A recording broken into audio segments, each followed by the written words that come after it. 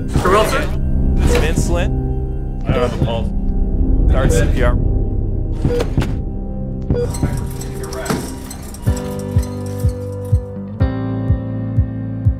We have to be ready for everything, and a lot of times you don't get a chance to see that before you see it in real life. Simulation and this practice that we get here is the only time that you see it before you're treating a real patient. Orchestras and sports teams and armies and pilots and basically every discipline you can think of, they spend almost their whole careers practicing.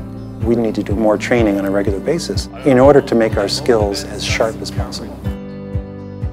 We had an empty ambulance bay after we did a renovation on our department. One weekend, a colleague of mine and our sons came in and we basically took the space over. The equipment that we have in this room was relocated from other spots to create the space. We basically invented this over a weekend thinking that simulation needed to happen here. The sky is the limit for us. We've done great things with what we have, and I know that we can be so much better with a state-of-the-art facility. We need to think about why this could have happened. If anybody has any ideas. Could be a poison or tox.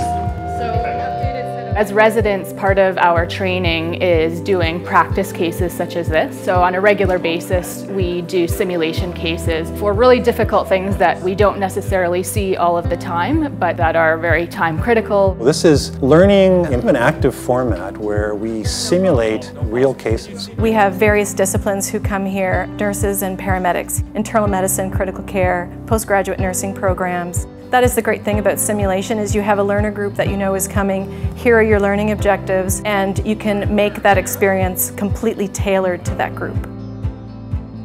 If you've ever had a loved one who's ever been in hospital, whose care has been exemplary, behind that are hours and hours and hours of simulation and getting it right. If you've done it before in sim, then you're going to be that much more prepared and that much more comfortable to make those decisions and provide better care. Once you hear the sound of the monitor, you see your colleague's urgency, you forget that this is a simulation case. That experience of treating this mannequin becomes that experience of treating a real patient. We're going to continue good CPR. These decisions are critical thinking decisions, and those have to be made on the fly in a very chaotic and stressful environment. I remember being a new resident here and being thrown into these cases, and my heart was pounding and searching for what to do and not knowing, and slowly as I've had more practice, it's made me a much stronger practitioner. So I think that it's a really critical part of our training. The really important part of a learning exercise is not only putting your hands on and doing CPR, but then stopping and saying, okay, so let's go and talk about this case. It's going through what did you see, how did you feel about that, and tell me what we could have done better, or tell me what you thought went really well, and how can we improve that for the next time. It's a positive experience for all the learners, and it translates far and wide, not just in this space, and not just in this hospital, but province-wide.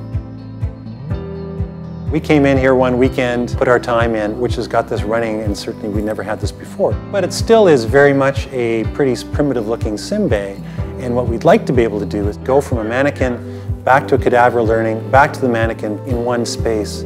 That's incredibly accessible for staff in the hospital. People should be excited by what's happening here. Having a new renovated simulation space is just going to make us so much better. What we're going to be doing here in the next little while with a renovated space is going to be world leading.